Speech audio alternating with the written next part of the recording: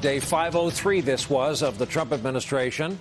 And Trump lawyer Rudy Giuliani is escalating his public attacks on special counsel Robert Mueller and his team in an effort to discredit the entire Russia investigation.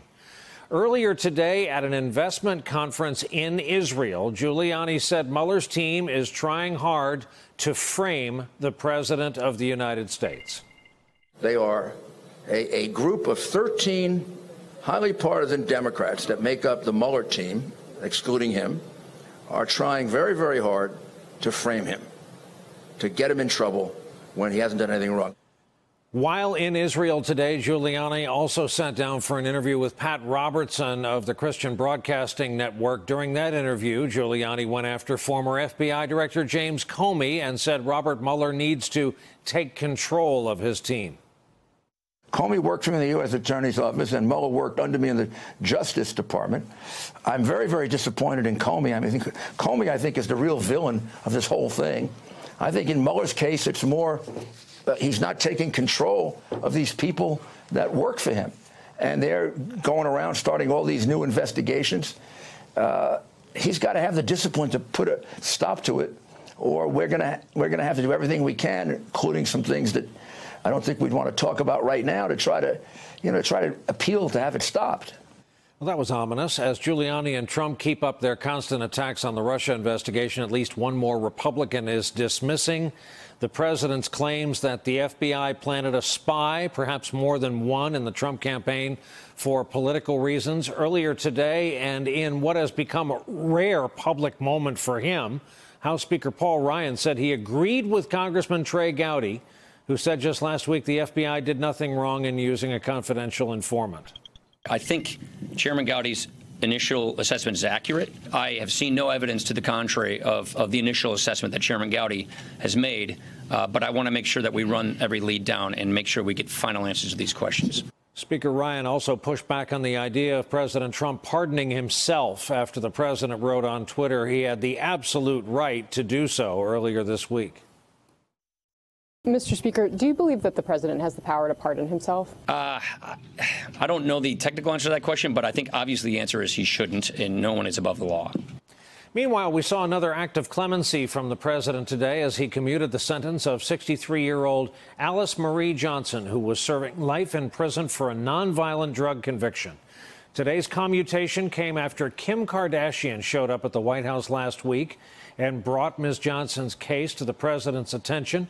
Peter Baker of the New York Times points out just today, quote, the president's intervention was contrary to the policies of his own Justice Department that has enacted since he took office. Attorney General Jeff Sessions last year ordered federal prosecutors to pursue the toughest possible charges and sentences against criminal defendants, reversing President Barack Obama's efforts to ease penalties in nonviolent drug cases.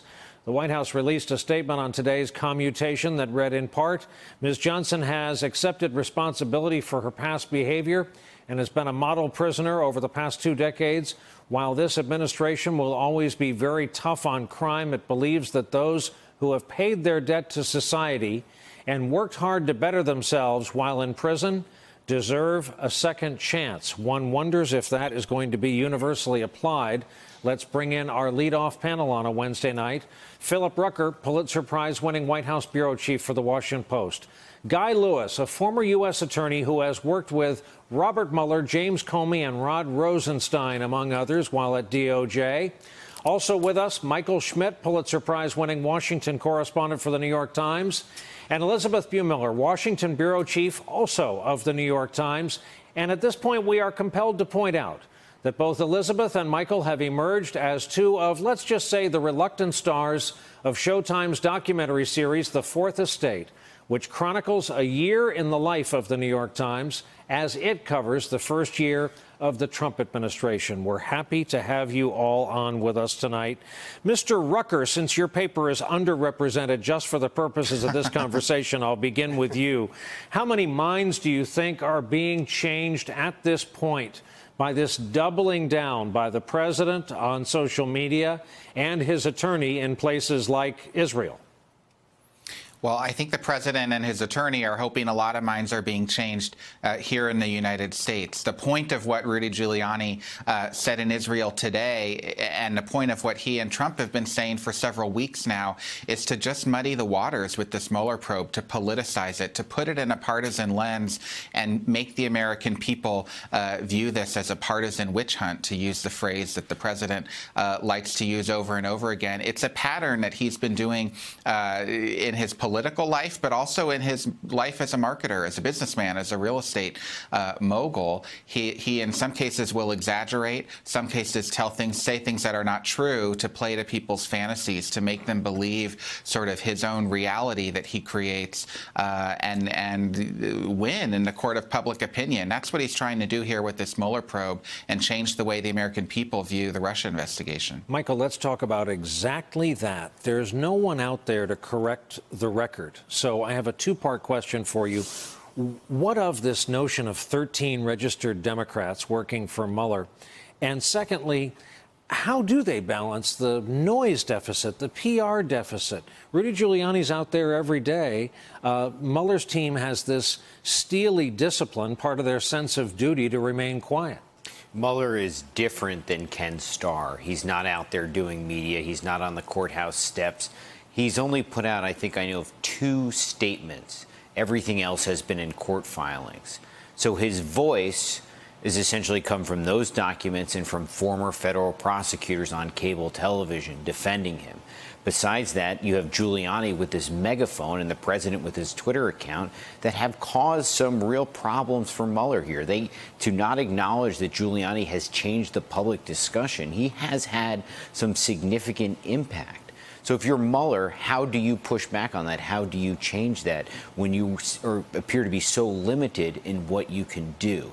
On the Democrats, the issue there is that Mueller would have to have done a litmus test on the folks he was hiring to know their political leanings, and that would have been illegal. So the folks that he has working for him are the folks that he could hire. There would have been no way to determine whether they had given money to one party or another. Guy, I know some career Fed types who are insulted by this line of argument by Rudolph Giuliani. They say in their own defense, when you call a cop, do you ask for a police officer by party affiliation? Everyone in the Justice Department holds some political opinion, but the definition of being a professional is casting that aside and doing the best job you can on the legal matter. That's right, Brian. It's funny because this is not a tactic that those of us that did this for a long time have not seen before. I'm always reminded of Carl Sandburg's famous quote about lawyers when he said, if the facts are against you, argue the law. If the law is against you, argue the facts. And if the facts and the law are against you, pound the table and yell like hell. That's what he said, and I think that's what we're seeing Giuliani do. And, Guy, is Mueller so agnostic there's not a television set on in that office? That staff doesn't hear when Rudolph Giuliani says something like they're trying to frame the president of the United States? Oh, Brian, they hear it. They hear it. They talk about it. And in some instances, one could argue that kicking the lion, kicking the tiger that's actually bearing down on you is not the best tactic. But remember, and I agree with Michael 100%, that know your audience. The audience right now is not 12 members of a jury in a box in federal court. That's not what they're arguing. That's not who their audience is. They're worried about the idea that a report's going to come out. They've already decided that he can't be charged as a criminal defendant in this case, but they're worried about a report that's going to come out, or an impeachment report, that report going to Congress and Congress acting on that report. So every single one of these statements, all this media blitz, the Twitters, everything, it's all going to those members of Congress who might vote on articles of impeachment. Elisabeth, one of the wonderful things about this 4-part documentary series a lot of us have already seen on Showtime is we get to see you as a manager, as a motivator, as a leader, as a veteran editor, as a journalist fresh from the field, and so many assignments and postings yourself. So it's with that in mind that I ask you, how do you begin to cover the story just today? And, of course, this falls to the foreign desk, so that's too easy an answer. Of a former New York mayor now serving as counsel to the president on foreign soil, telling an Israeli audience that the special counsel in the United States is out to frame the president. How do you interpret that in contemporary language? Well, first of all, I covered Rudy Giuliani when he was mayor of New York. So, I mean, I covered his midlife crisis, 2 years of his 8-year term. So this is not that unfamiliar to me and to those of us at the Times who also covered him. Look, you cover it straight, but you also interpret it the way the rest of the panel has. This is part of a sustained attack on the Mueller investigation. They are obviously worried. Giuliani and the president are very worried about what will be in Mueller's report, which we think will go to Congress perhaps in September. We're not sure. And this is just a sustained attack that we will see through the rest of the summer. And yes, the audience is Congress, because if the House goes Democratic after November, there is a very good chance there'll be impeachment proceedings. So that's what's going on right now. This is not going to stop. We're going to see tweets every morning, in the evening, and Giuliani has kind of found a new way of life. You know, he's made for this.